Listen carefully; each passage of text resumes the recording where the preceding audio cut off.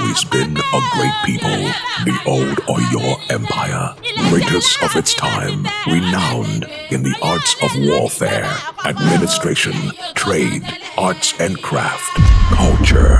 In modern times, we led in education, public administration, politics, law, the arts.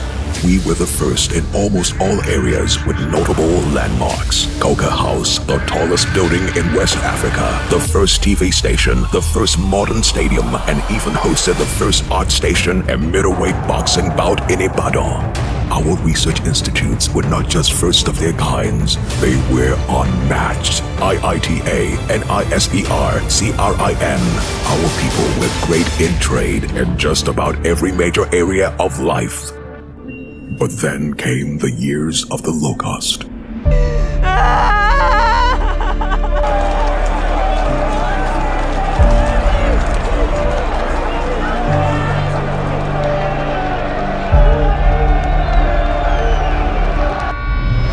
And in 2011 emerged a new governor, Abiola Ajimobi, who set his mind on restoring the greatness in Oyo State, with a vision to transform Oyo State to one of the top 10 economies in Africa and a global center of development.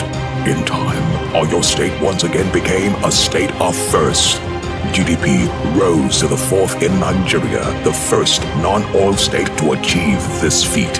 This he performed on 5 major pillars: education and technology, modern agriculture, industrialization, health, culture, all sitting on the foundation of peace, security, and infrastructural development. We were a great people and will even be greater into the future.